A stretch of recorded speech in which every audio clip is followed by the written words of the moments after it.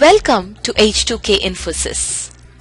H2K Infosys is a e-verify business based in Atlanta, Georgia, United States. We provide 100% job-oriented, instructor-led, face-to-face, true live online software training programs. It also includes access to cloud test lab with software tools. We provide live project for you to work on. We also provide assistance with mock interviews, resume preparation and review, and job placement assistance. H2K Infosys is trusted by so many students across the world. H2K Infosys provides world-class services in IT training with real-time project work for corporates and individuals, special IT training for MS students in the United States, software design, development, QA manual and automation, performance testing and maintenance, IT staff augmentation, job placement assistance, and tech support.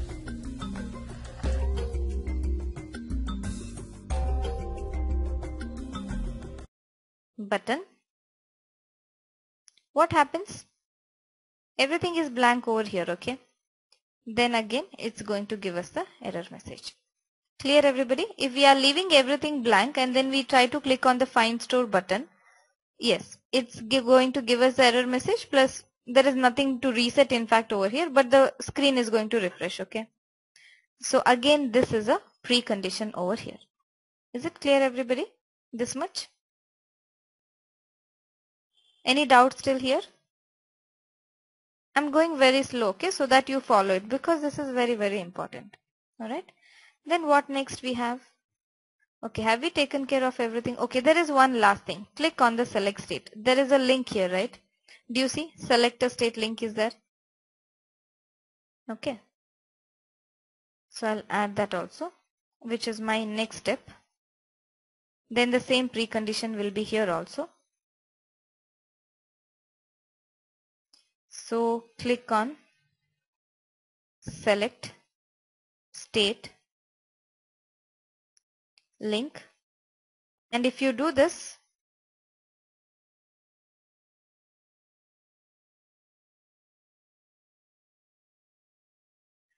it will allow to select the states. The results of list of stores would be displayed. Okay. Okay. So Vanilla has a question. Already we are done with the zip code blank in TC 001.5. Okay. We are already done with it. Then why are we repeating over here? Okay. So do you see here, Vanilla? Here choose a state is also blank. Means here only one field is blank. I want to, even test with both the fields as blank. Correct? So that is the reason we are writing it here. Okay. This is only one field is left blank over here, but here we are trying to leave both of them as blank. We want to test that scenario also. Okay. See, because we want to do a very detailed testing over here. We do not want to miss even a single scenario, okay, which a user might be using. Okay. Is it clear, everybody?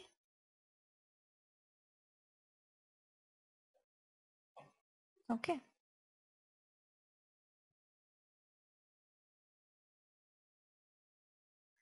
Okay. 9. What is number 9, Archana?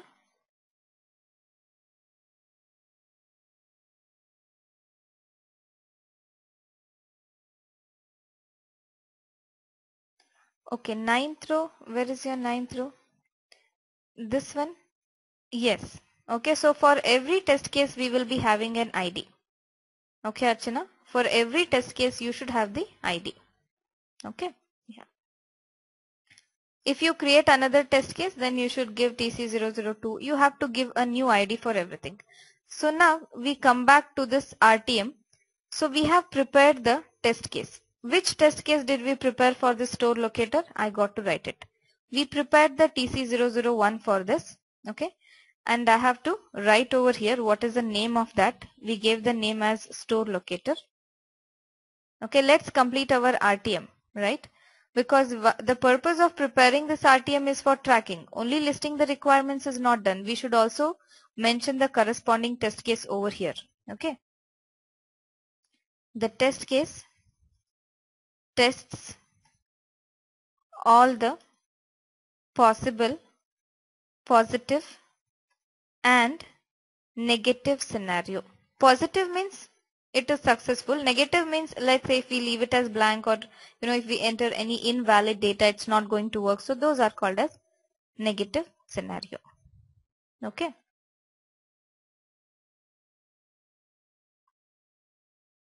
For the functionality. Alright. Is this clear what I did over here? Right. And we also prepared a test data, right? Okay, let's assume that we have prepared a test data. So I give it as TD001. Okay. Again, the name is store locator over here. Alright. And then we are going to mention here the test data is prepared for zip code field using equivalence class partition and boundary value analysis techniques. Okay. So if I look at this now, I am clear. Okay. So for every corresponding requirement, I have a test case over here, right? So I'm just going to merge this.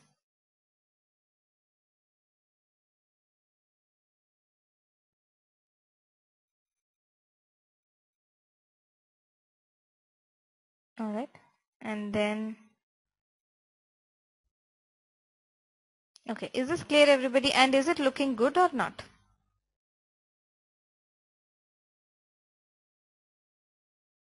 Yes. Now we are done with our complete document. End-to-end document which has the RTM test data and also the test case. Okay. Fine. There are some questions that are coming up. Let me read it out. How about the invalid zip code?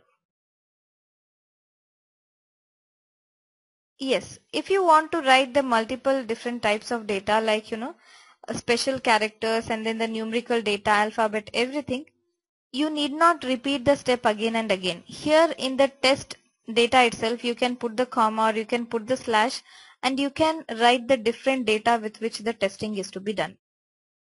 Okay, Namita. Namita has a question. If we want to test the invalid data, which is of the different type, so there is no need to prepare the same step again because the step is going to be the same. Only the different types of data you want to check, you can mention it here only by putting the different commas.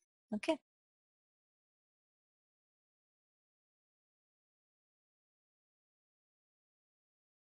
Okay, it displays in the same page, Vidya.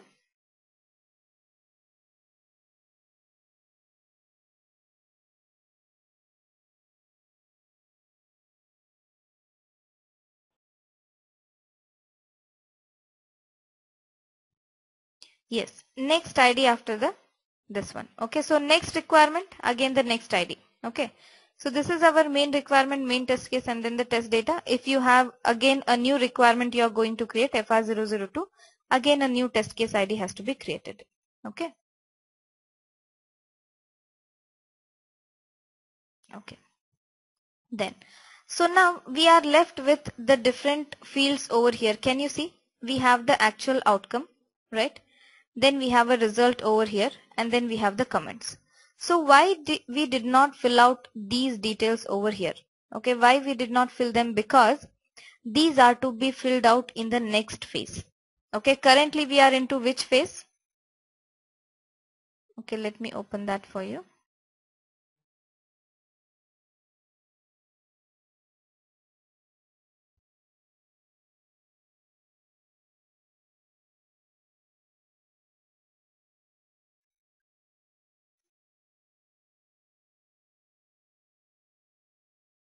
Okay, 1 second, let me find the file.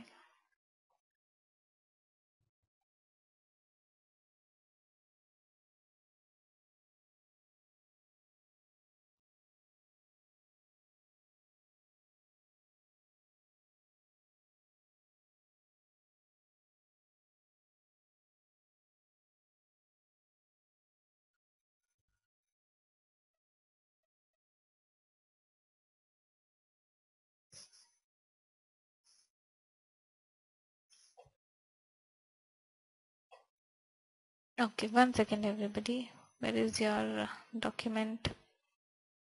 Okay, here it is.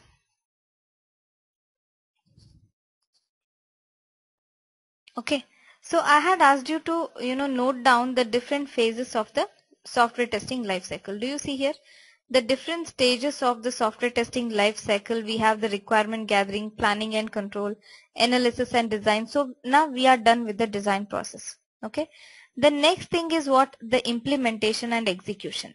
So let's try to understand the implementation and execution. What happens here? So during the implementation and execution, okay,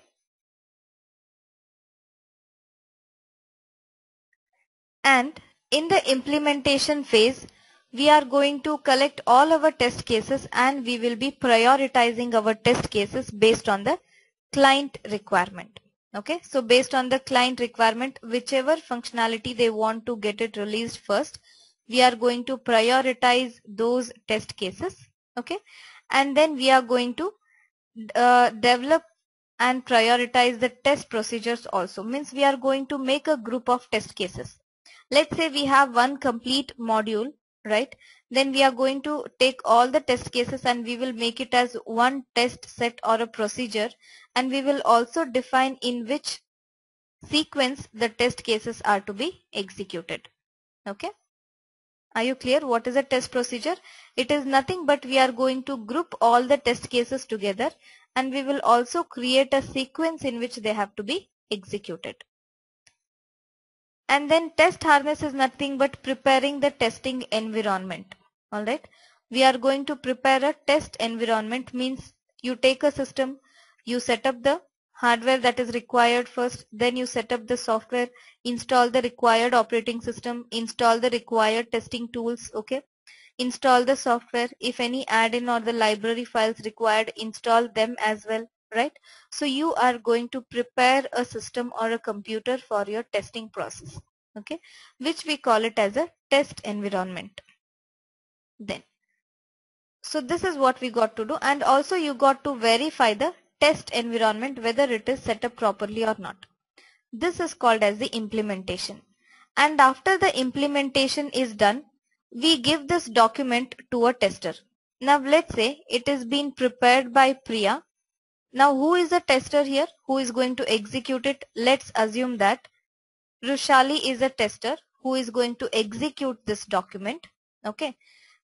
And she will take this document. She will read the steps one by one and she will enter the details here. Okay. For example, she will open the Verizon wireless application because this is a first step. She will enter this test data. She will check whether the store locator functionality is appearing on the top menu or not. If it is appearing, she will mark it as same, and then the result she will mark it as pass. Then she will go to next step. She will click on the store locator. Then she will check the expected outcome, whether the zip code, okay, and then choose a state, find store button, whether all these things are appearing or not. Okay, if yes, she will mark it as same as expected. Then she will mark it as pass. Okay, I can see some questions in the chat box. I will be answering them shortly. And then next thing she is going to do is she will be entering a valid zip code, whichever is mentioned over here, only that, and she will check whether the data is getting displayed or not, whether she is able to see the list of stores or not. Let's assume that the page is not opening.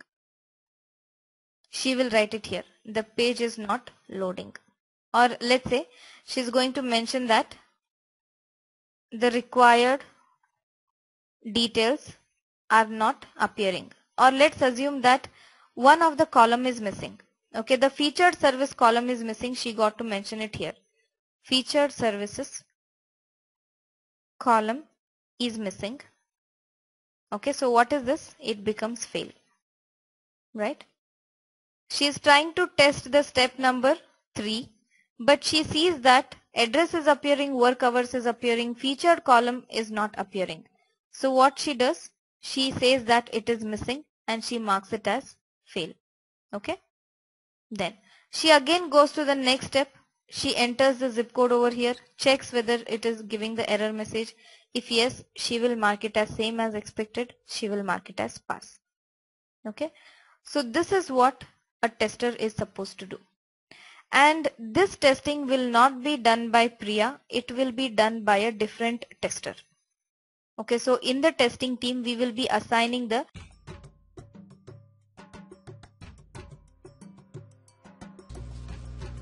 So many of our students have given testimonials on how our training programs are. You will find them on kudzu.com and on our website h2kinfosys.com. On our website h2kinfosys.com, you will also find more detailed information on who we are, the courses that we offer, what each course covers. Also, if you're interested in a demo program, please register on our homepage on the left-hand side. Just give us more information about yourself and we will send you a link for a demo class. The demo class is absolutely free. Experience our commitment by just attending an orientation workshop at no cost.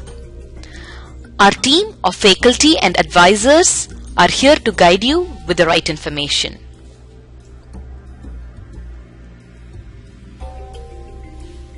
If you still have more questions, please feel free to call us.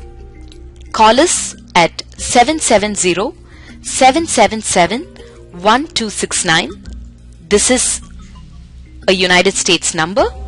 If you're calling from the UK, call us at 020-337-17615. You can also email us at training@h2kinfosys.com or h2kinfosys@gmail.com.